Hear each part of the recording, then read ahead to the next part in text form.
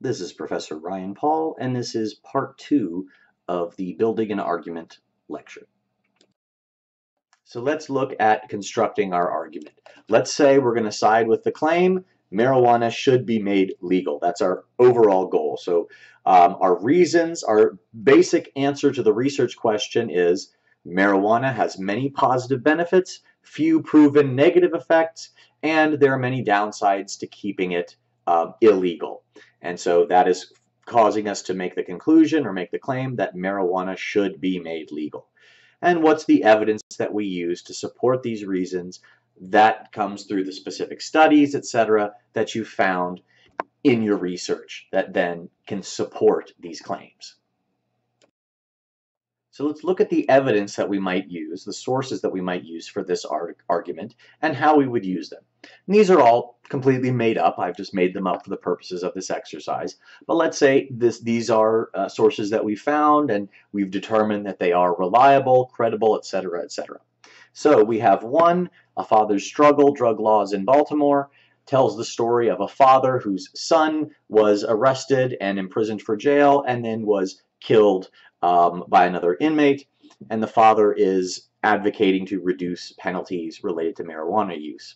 The article also talks about statistics related to the laws and their punishments, and particularly for certain types of offenders. Young people, first offenders, and African Americans receive harsher sentences. So this is, let's say, the evidence that we've got from this source. Now, how could we use this evidence? Well, what are the sorts of reasons that this could support? What ideas might his data help us to articulate? Well, he's showing us evidence that that prosecuting marijuana harshly has profound negative effects on individuals and families. That's what the whole story is an example of. It also supports the idea that marijuana laws are disproportionately negative towards a certain segment of society, African Americans, and so demonstrates a racial bias in the legal system. Now again, neither of these reasons on their own proves your overall claim, but when taken together with a number of other reasons, they can argue that marijuana should be legal. So how do you use this evidence? Well, the personal story aspect of it, the anecdote, could be an effective way to get the sympathy of readers, show the human side of this argument, as we've talked about before, and it'd be a good way to begin your argument or introduce the topic to get your readers' attention. There's also statistical support in this source that shows how the individual story connects to larger trends. And that can be used in another section of the essay, or can be used to show how, even though it's an individual story of one person, that it exemplifies certain larger trends, larger issues that affect more people. Here's another fictional source. A study of violent crime rates in urban neighborhoods in Colorado from 2000 to 2015. So this person looks at the statistics related to violent crime over a 15-year period, which includes sometimes both before and after marijuana was legalized in that state. And the argument that this person comes to after looking at all the data and processing it, she argues that there's no measurable increase in violent crime over this period, and that certain types have actually shown a slight downward trend over this 15-year period. So what could you use this information to support? What kind of data or what kind of reasons would this data support? It supports the idea that the legalization of marijuana does not cause any increase in violent crime. You could say, look at this state where it has been legalized. We see that there's been no increase in violent crime since it was legalized. Thus, that's not a reason to keep it illegal. And in fact, it shows that the use of marijuana is probably not a factor or direct cause of violent crime, not related to violent crime in any way. So those are some reasons that you could articulate using this article and its evidence as support. So how would you use it? One thing you could use it for is as a counter argument to claims that legalizing marijuana could be dangerous. So for example, if one of the sources on the other side says, if we legalize marijuana, we risk opening the door to such and such crime rates, blah, blah, blah. You could say, well, one common argument says that marijuana can lead to more crime. However, we do have evidence that in Colorado, legalization did not lead to violent crime. Now, another important thing about this is that even though it does show a downward trend, we can't necessarily attribute that as a positive effect of marijuana without further research, particularly since that's something that was occurring before the legalization and continued afterwards. So we don't want to use the evidence to make claims that we can't support. A fictional source that argues about the palliative effects of marijuana use in cancer patients. So arguing that 80% of patients who are undergoing cancer treatment report improvement in their mood, pain levels, appetite, and so forth. And also comparing the effectiveness of marijuana to other treatments. Studies show, according to this author or this author's studies, show that 64% of patients find that marijuana is more effective than other treatments. So 80% improve and 64% say that they've improved more than with other types of medicine. So what kind of reasons could we use this to support? Well, this could obviously support the claim or the reason that marijuana has documented medical benefits in patients suffering from cancer. And we could even claim that marijuana is shown to be generally more effective for cancer patients than other treatments. And this could also support the reason that further research would even uncover more benefits. So these are all reasons that we could argue based on the idea that marijuana helps cancer patients. How would we use it? These are just strong positive points. This could be a point in and of itself. Marijuana's medical uses for cancer treatment. That could be a whole paragraph or series of paragraphs. And you can connect this with other evidence of medical and health benefits, as well as possibly economic benefits, depending on issues of cost, if there's discussion of the costs of marijuana versus other treatments and so forth.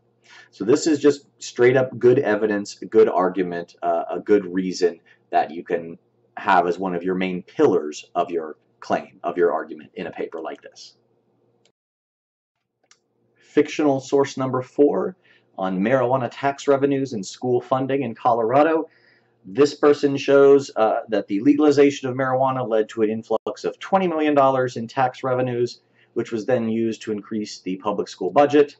And this person also calculates that if Texas were to legalize marijuana and tax it in a similar fashion, based on population and so forth, it could raise between $35 and $45 million per year in taxes, which could then be given to Texas public schools. So what reasons would this support?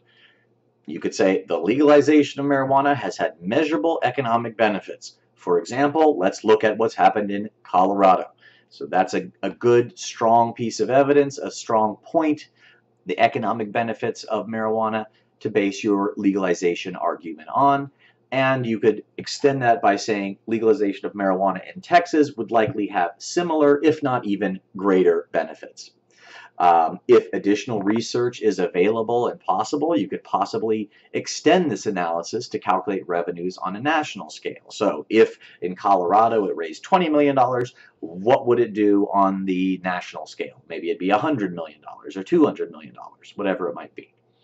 And this can bolster other economic arguments. Obviously, if there is other data that you have about economic growth that's related to it, for example, investment opportunities or employment opportunities from legalizing marijuana, this could be tied into that.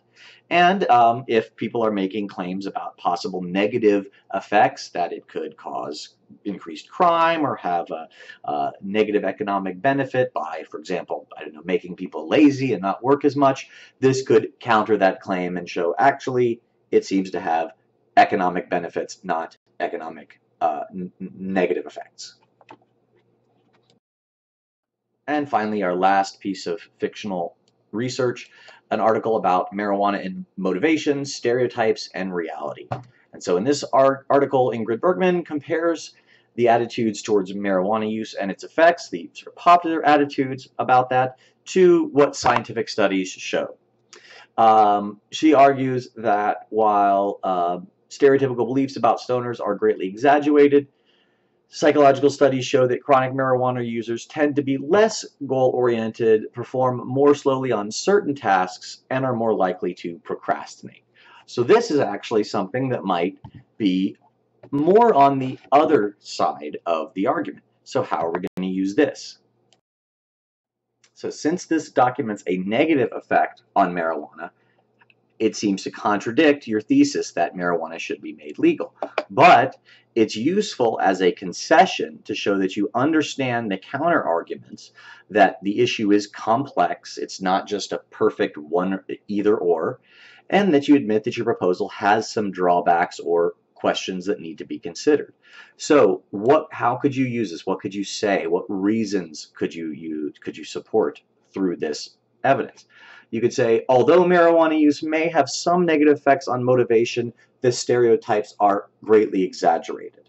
And so you could say that these ultimately these slight negative effects do not outweigh the much more significant positive ones, and they're not dangerous enough to support banning marijuana, because there's all sorts of things that make people less goal-oriented or make them procrastinate. Even if it's a minor negative effect from marijuana use, that doesn't mean that the whole idea of legalizing it should be thrown out because of this evidence. So it's always important to acknowledge potential counter arguments and try to use them, try to answer them and respond to them in such a way so that they don't take away from your argument but overall strengthen it, even while showing some complexities or possible drawbacks. So just as we did with analyzing a debate for Essay 1, we want to start organizing our sources and evidence, seeing which sources are talking about similar topics, which could be used to reinforce each other.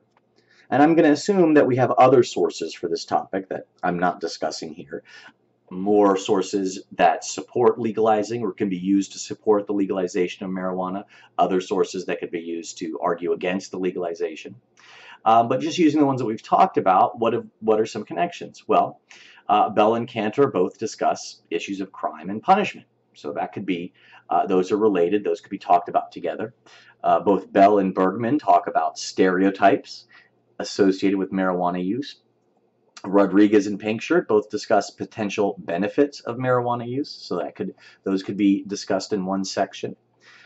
Cantor's evidence about the lack of an increase in crime could reinforce Pinkshirt's conclusions about benefits, economic benefits. And the two articles that talk about stereotypes, even though one is more negative towards marijuana than the other, they could be used to support each other. They could be used to reinforce the idea that stereotypes about marijuana use and marijuana users are flawed. So these are some ways that the research that we found might connect to each other. That brings us to the end of part 2. And in part 3, we'll finish up by, again, looking at how to construct the argument as a whole, how to put the reasons and evidence together in a logical order, and how to address counter-arguments.